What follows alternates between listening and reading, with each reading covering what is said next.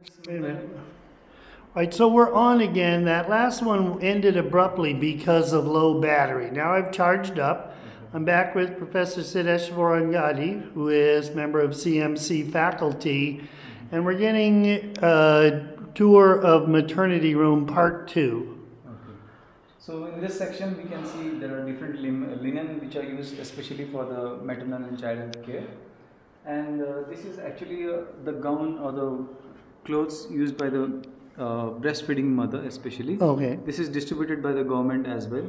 Okay, show me how. What is special about it? The special is that this dress will keep the lady warm. Yeah. As well as it is easy to expose her breast when she is going to feed.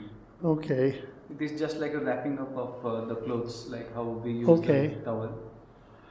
You know, I think I've seen women wearing that print, and I didn't realize what it was. And so it's this like a actually- lungi. This includes even the baby's warm clothes that I don't know Uh-huh. we have, like this one. This is actually the government called it as a nano jola. Nano jola means it is like a warm bag. So in that case, so it will keep both the baby and the mother warm. Okay. And this is usually made of the cloth, the Dhaka cloth. So it is the same material usually. Yeah. And we can get even outside for purchasing. Anybody can access anywhere here. Yeah. So this is that part. Then here we have an AV8 material for helping baby breathe training. Yeah. And this is usually done in association with the American Academy of Pediatrics. You know, I've seen the Helping Baby Breathe thing logo around, and I've been visiting them on the internet. I didn't realize they were there. So all the contents of that training is from American Academy of Pediatrics. Yes, it is translated into Nepali as well. Yeah. The content. And the people representative of the academy had come here. Yeah. They gave training to a specific group of NICU nurses last time. That was around 3 years ago. Yeah. And from now onwards, we are like the nursing faculty from the pediatric major and the nurses from the NICU. They, in combination with each other, they conduct the training regularly in the hospital.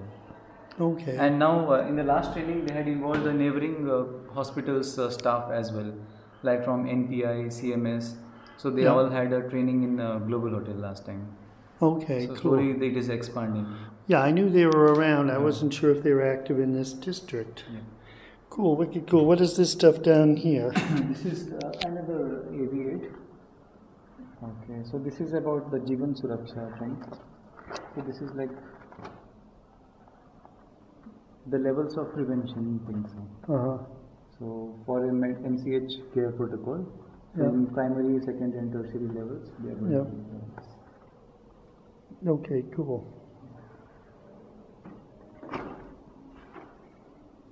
Yeah, what happens is I have audience of people particularly interested in maternal child health who want to learn more about what nursing education is here. Yeah. So we have a lot of pediatric ambu bags, Yep.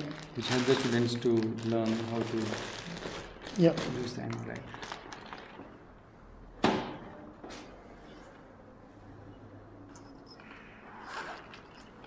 Yeah, peeps, stethoscope, okay. All right, next cabinet. Thank you so much. And here we have the set of instruments used during the delivery, the retractors, the speculum and other things. Yep. All right, and catheters. What is this blue corrugated tubing? Blue one, I think this is for some kind of breathing exercise thing. Okay. And tell me about this. Okay, so this is the regular gym exercise ball which we teach, especially the, what to say? Pilates. Yeah, so this is for especially the exercise protocol to be taught to the patients and especially the mothers. And usually the students are taught and they are supposed to give a health education to the mothers in the ward during their posting. And see that the mothers again redemonstrate in the ward also. All right, wonderful. All right, now this is an interesting little layout here. Yeah. So here we have the mother and the baby setup. Usually this is for pertaining the mummy restraint to be taught for the student. Yeah. And right, and so she's wearing the breastfeeding top. Exactly. This is like Cholo style. Yeah. This is double-breasted, exactly. Perfect. This is the one. And that's the one that every mother gets? Yes. This is the one. Got it. And I think this baby also has the same clothes. Yeah. Yeah. This is the set for babies. oh, so they use, yeah, I've The seen these material is around the so same one. much. And obviously boy child. Okay, great.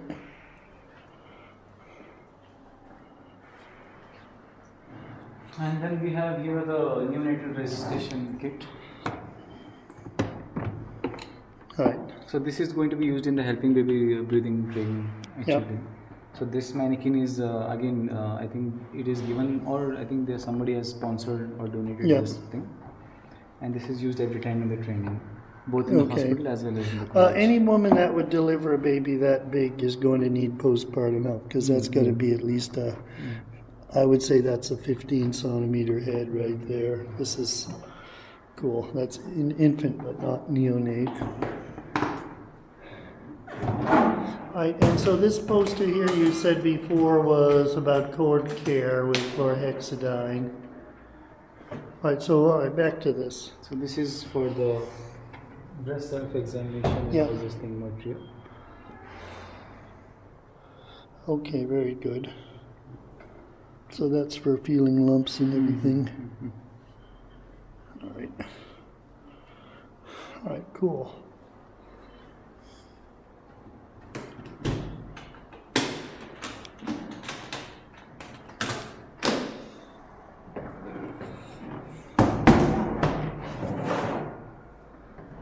Keep talking. Yeah. So this is for the prevention of umbilical cord sepsis ointment. Yeah. That is a chlorhexidine ointment which is available free in the government hospitals. How are they doing with neonatal tetanus? Do you have recent information on the neonatal tetanus There are situation? no incidents reported in CMC at least. Yeah. And even in government hospital, especially there is very high focus on MCH. Yeah. So we have less incidents. But we have more incidents reported due to pre-eclampsia complications especially. Okay, so that's the current so trend. maternal mortality rate due to pre-eclampsia is Yeah. high. And there are some of the dummies to practice for the delivery conduction here. Okay, And the- so they can, the person behind the scenes Yeah. can manipulate Yeah. this so that the head is a certain way, Yeah. etc., and then they come back.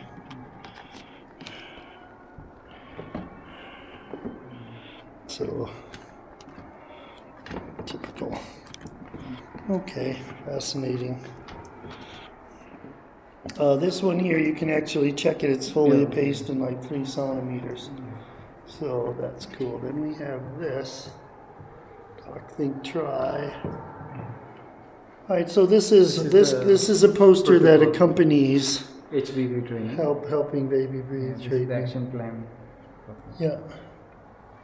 So that's being distributed in most schools of nursing in Nepal. Okay. All right, great. Then eclampsia. Then what else is here? I love the. You know what? I've seen a million of these. I've never previously seen one of these with cardboard in USA ever. So that's kind of you can't have a maternity department without one of these. This is the photograph. Yeah.